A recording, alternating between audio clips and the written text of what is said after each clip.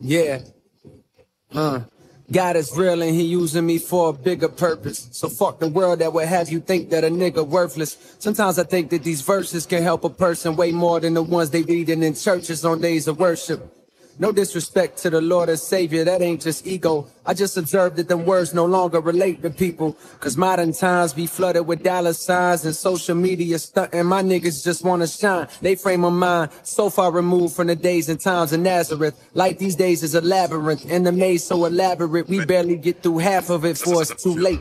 My niggas is felons from selling weight in more than 2 states. 2-2 in his waist before he could even shoot straight. Quick to draw on you like Aaron Magruder, nigga, who fake? All of that to say maybe the hood need a new face. A new story about a boy from not too far where you stay. Want you to fly, want you to fly, want you to fly, want you to fly, here we go. Want you to fly, want you to fly, want you to fly, want you to fly, here we go. His mama was a virgin named Yolanda, and she raised him on her own. After she was disowned, her mama called her a liar, said, get the fuck out my home since you wanna be grown. So there she was now, 17 and alone. But this little boy that grew in her stomach made her feel strong. The angels paid her a visit one night and let it be known this was God's child. Woman, behold a miracle. She shed tears cause she never believed in the spiritual, but her heart was pure and she was good. For 18 years she raised him on Section 8 in the cold embrace of the hood. Did the best that she could. The boy was named Javari, walked with the spirit of his father emanating from body.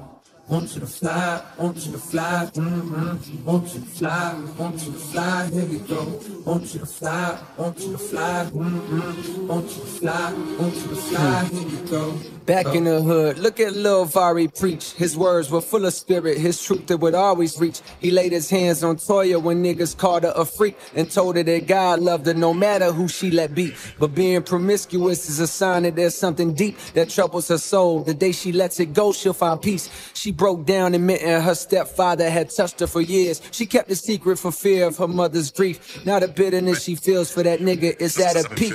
And a lack of self-esteem is the reason that she would sleep with anybody and not think twice. Javari spoke calmly, instructing her to forgive her stepfather. Though he was wrong, he was sick, afflicted by evil. But the power to switch how you feel about people who hurt you is truly a gift. The thing that can make you rich or keep you down in the ditch. If you refuse to let go of the ground, and how can you lift into the sky where you belong with the Most High? Now wipe those tears from your eyes. My father wants you to fly.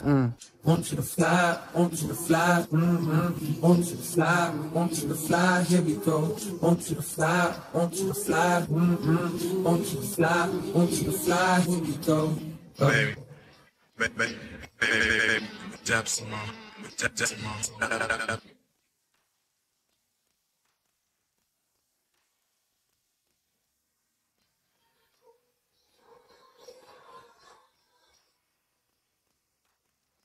baby, something I'm feeling in the depths of my heart.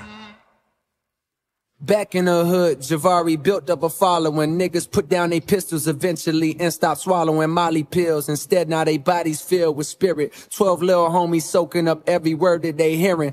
The neighborhood done changed in attitude and appearance. Police dumbfounded by lack of crime and they swear it's a fluke. Not knowing the truth that this America niggas is waking up, but the powers that be, they fear it. So government keeping tabs on Javari and those who practice adherence to things he teaching. And then comes the interference. They storm the hood, guns out, bust into the house that he slept in. A warrant claiming suspicion of drug possession. But Vari sat calmly as if he had been expecting. Heart full of love, even for those who need to oppress him. They told him hands up and he did just as they directed. They fired on him, claiming they thought he reached for a weapon. He laid on the floor breathless, blood leaking from his chest, plus a bullet hole through both of his palms. Ain't that a message? The neighborhood was stressing. The son of God murdered and carried away on stretcher by the oppressor. But 3 days later, the coroner pulled a table. And what happened next is like something you see on cable or hear in a fable. He was suddenly able to open his eyes. Look at him rise. The coroner was surprised.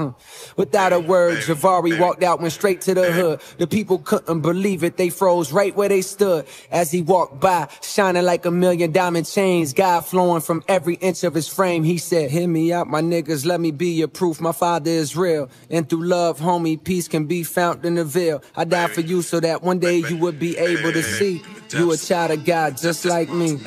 Hear me out, my niggas, let me be your proof. My father is real, and through love, homie, peace can be found in the veil. I die for you so that one day you would be able to see.